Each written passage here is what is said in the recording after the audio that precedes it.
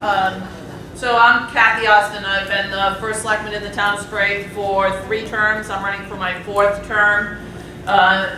We have done a lot regarding land development, what we have in permitting processes.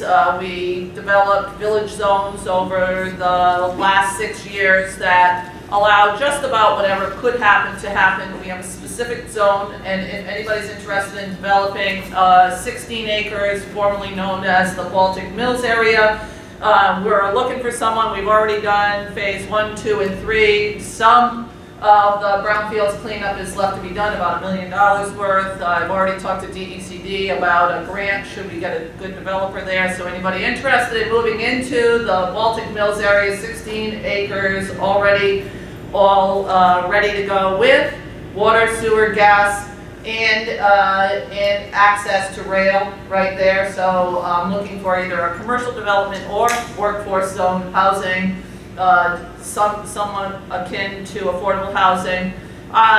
That's what we've done for land development. I'll talk a little bit about infrastructure development. As of the end of this construction season, we will have done all but 8 roads in town over the last 6 years. 97% of town buildings will be renovated and upgraded and energy efficient. We will have improved water and sewer in an area which had not done any water and sewer improvements in 100 years. We will have done I&I in the village of Baltic completed, and 2 pump stations will be done, and working on a regional assessment of how we're going to handle our sewer treatment plant with Norwich to see if we can come to a solution that saves money for the taxpayers. We've reduced spending on the general government side to the 06-07 spending levels. We have not been as successful in reducing our mill rate, although over 5 years we raised our taxes only 0.75 mill rates in total by lowering it the first year I was in and going up 1 mill the 5th year.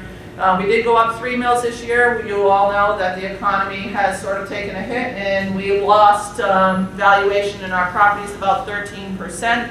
So we raised our mill rate, but we're looking at stabilizing our costs. We did bring in $15 million worth in grants and aid into the town, the size of 3,000 in 5 years, and are still working on grants to come in. We've spent $7 million of town tax dollars as a result of that $15 million. And I'm now at my last second. I think I've addressed all 4 questions, and I'd be happy to answer any questions. I'm also the state senator for the 19th district. Thank you very much.